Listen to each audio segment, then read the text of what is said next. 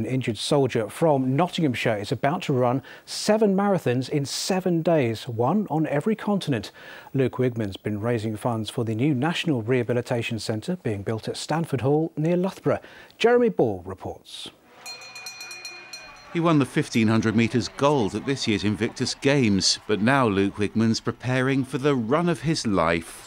He's training here in Mansfield for the World Marathon Challenge. It involves running 7 marathons on 7 continents in 7 days. So you start off in Antarctica, typically -20, -30. Wind chill can take that up to -60, -70, so that's just an absolute nightmare. Then all the way to Sydney in the summer, 30 degrees heat. And on top of that, you've just ran 160 odd miles. He's doing it to raise money for the Defence and National Rehabilitation Centre. It's the vast replacement for Headley Court, where Luke needed rehab after his leg was seriously damaged by a bomb in Afghanistan. I know it could have been a different story. I could have lost a leg, I could have lost a life. So I'm just kind of thankful I'm here and I can run. I'm just thankful for what I have got. Luke's leg injury means the flights are going to be a challenge too, but he's confident that he'll get to the finish line.